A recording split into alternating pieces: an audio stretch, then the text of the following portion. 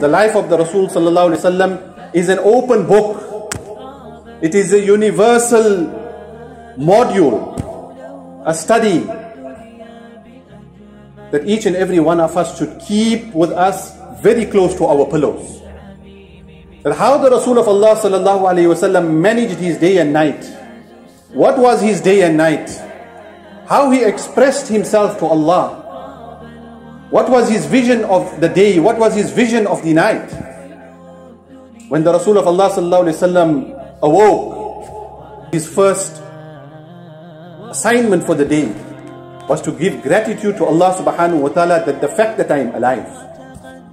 And everything starts from there. The fact that I have woken up this morning in a normal state. I'm able to get off my bed. I'm able to see. I'm able to listen and hear. I'm able to breathe. I'm functional.